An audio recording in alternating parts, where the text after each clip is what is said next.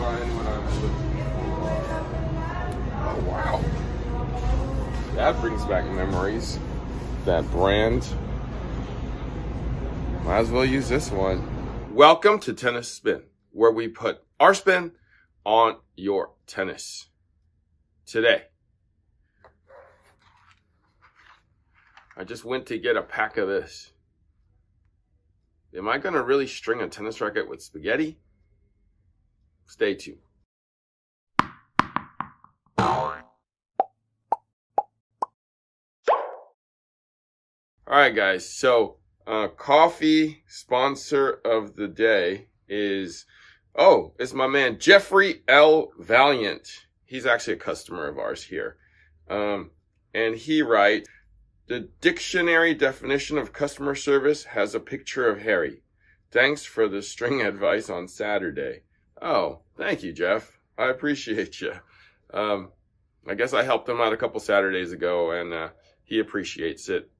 Jeff, I appreciate you. One of the nicest people you'll ever meet. Fortunately and unfortunately, he's a Cubs fan. I'm happy that he finally got his World Series after like 100 years. So, and it might take another 100 years for them to win another one.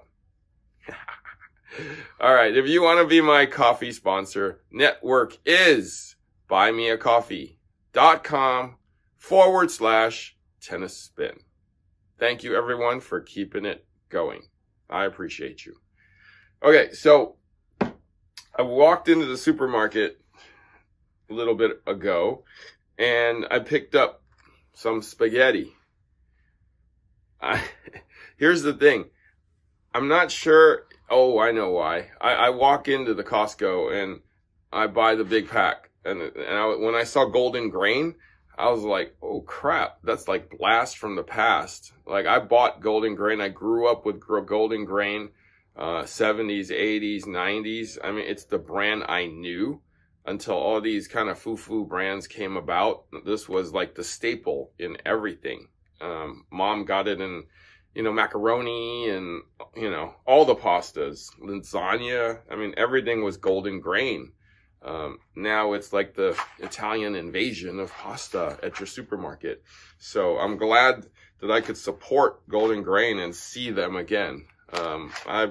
It brought back so much nostalgia for me. Now, am I really going to string spaghetti on a tennis racket? No, I'm not, guys, because it'll shatter on the first hit.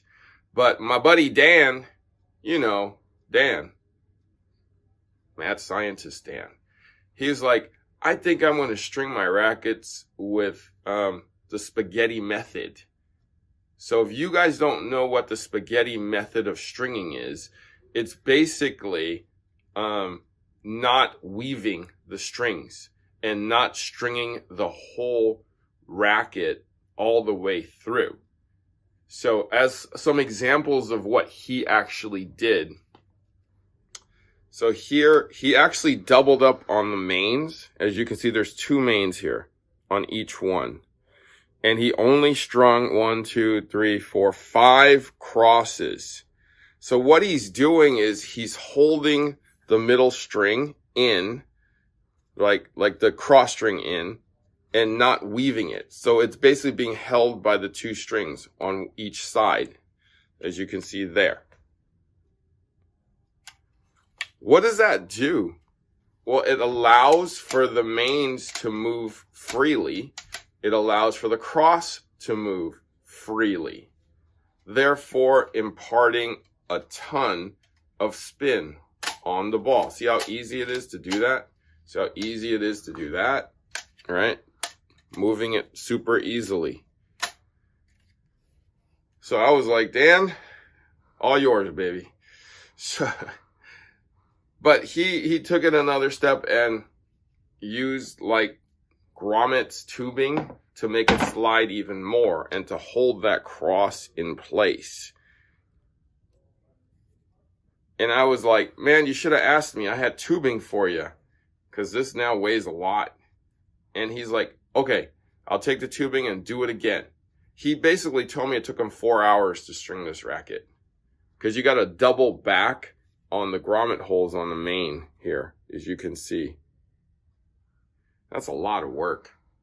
And fortunately, he has a lot of time. He's supposed to come back sometime with the one that I gave him the tubing for and show me his final creation.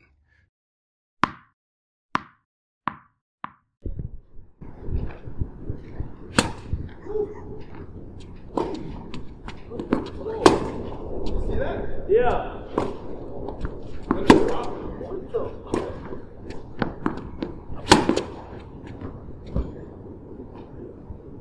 I think I already broke it.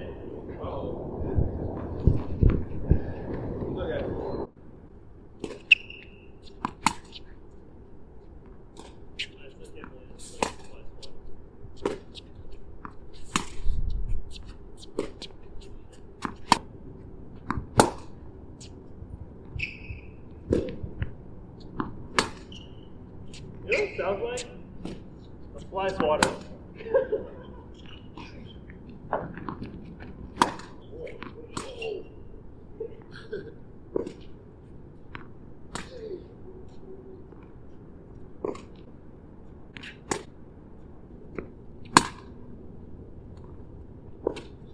You know what it reminds me of actually again? Like a bamboo stick. My mom used to hit me with a calf. Jesus.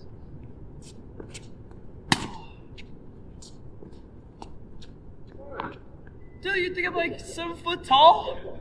I'm not Yao Ming, man. All right, so just got off the court. Spaghetti style strings. I don't know, maybe it needed some meatball. What do you think, Coach Goo? Are you always hungry all the time? Yeah. That makes sense. So, I mean, overall, this spaghetti method is really interesting to me. It's a little different. Reminds me of a fly swatter, if you guys can recall that. But, yeah, I mean, it actually kind of like held the ball nicely. It kind of pocketed and it shot out fast. But with the plastic, it felt really head heavy. So, therefore, you could get a lot more plow. And I really couldn't get spin off of this. I think it's because due to the plastic, it's a little slippery. So basically what happens is if I make contact, it just flies off the racket. There's no tomorrow. But it's a fun experiment. I can only hit flat with this. And if you want to do this stringing and deal with the pain of that, go ahead and try it. Harry, what do you think?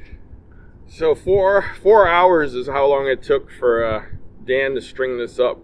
That is impressive. Because as you can see, yeah, like, it's doubled. It's doubled in, yeah. and it's holding in the thing. It's not woven. Yeah. So it's basically you're supposed to have more spin with it though, because it's free flow. I guess it was like hitting the plastic so much that this plastic felt like it couldn't really latch onto the ball though.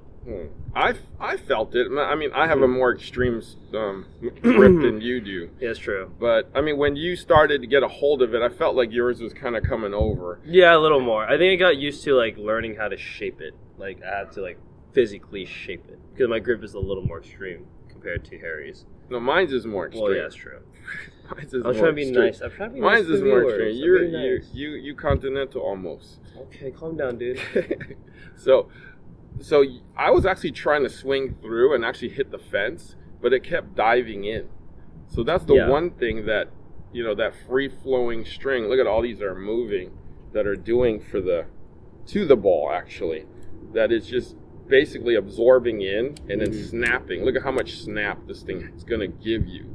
So power spin, mostly spin, is what it's going to give you. The power was there, though, too. Yeah, well, it's really loose and there's nothing holding it together. Yeah. But yeah, totally fun experiment. Yeah. I'm glad I didn't have to string it. I know you would probably kill. Probably like, honestly murder something. Yeah, exactly. But I want to thank my man Dan for hooking it up and doing the string job. Thank you, Dan. Thank you. Yeah, as always. Want to thank my man Goo for being here and testing it out with me. Where can we find you, Goo? Find me at ag.tennis. I'll also be posting content there as well. Guys, thank you for watching Tennis Spin, where we put our spin on your tennis.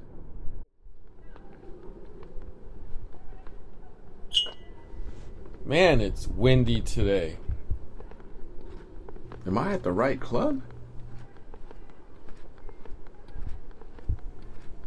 Where is this wind coming from? I should have restrung my racket. My eyes are so itchy. My socks don't quite. How am I going to deal with this wind? Man, it's windy today. I gotta make sure I hope tidy. Leonard is stringing those. Man, did I have shoes enough tight. coffee today? Why is it so freaking windy today? Where is That that water bottle? Did I lock Did I remember my car? this phone coming from? Feels tight. Where is my phone? Was I supposed to get my kid from school?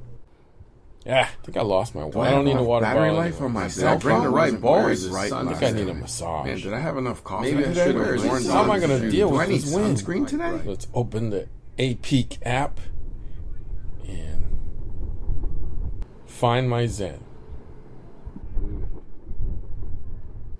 As you prepare for your match, let's talk briefly about consistency.